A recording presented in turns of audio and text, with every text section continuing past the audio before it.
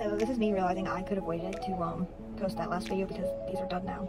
But for now, attempt to demold with me because this probably isn't going to end well. I'm going to be honest. So, write this down. And I'm just going to put it like that because I'm scared. And the ones like these will just go into sample sets. I'm going to do another sample set because if you look at my web store, I have the sample set, and this one will include 2 little bath bombs. So, yeah. This scares me that they're hard, but I don't want them to.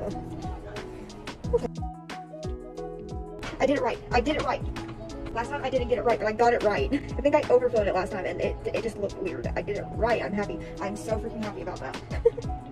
Anyway, I'll try to get these up sometime. I have made back garters as well, so, and that was with the same scent as these. So I'll try to update either today or tomorrow, and I have some other things I need to add, so those will be up, and I'll list a video showing what I need to add. But yeah, this one makes me so happy. I'm so freaking happy about that.